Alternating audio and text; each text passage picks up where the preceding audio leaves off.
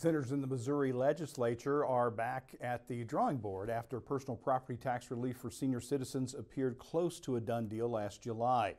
But only a handful of counties across the state adopted the measure due to a variety of concerns.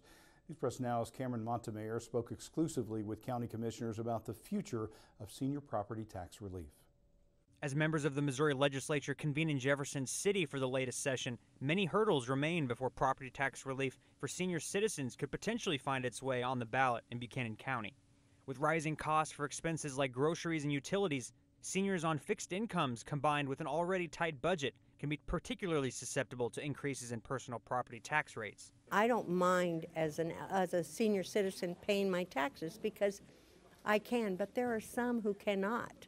And I think we need to think more about that and do whatever we can to lift those people up. Missouri counties received the initial green light to enact property tax relief for seniors after Governor Mike Parson signed Senate Bill 190 into law last July. But many counties, including Buchanan, put on the brakes after confusing language left governing bodies with more questions than answers. That's the one big one I think that we're all concerned about is by capping this, what effect is that going to have on those school districts?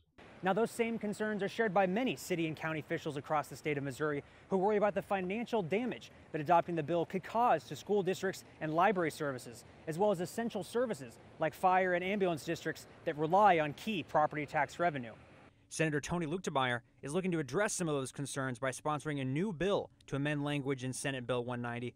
The amended legislation changes the definition of property tax credit eligibility from a resident who previously qualified for Social Security benefits to now any Missouri resident age 62 or older who doesn't owe back taxes or payments to the county.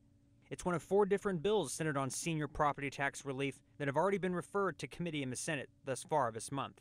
By making it across the board, everybody over 62, I think you open that Pandora's box in people using that. I would be in favor of it based on fixed income and low-income people. There are so many low-income people. Close to a dozen other counties have enacted senior property tax relief with varying conditions since passage of the bill last year, including St. Charles, Jackson, and St. Louis counties.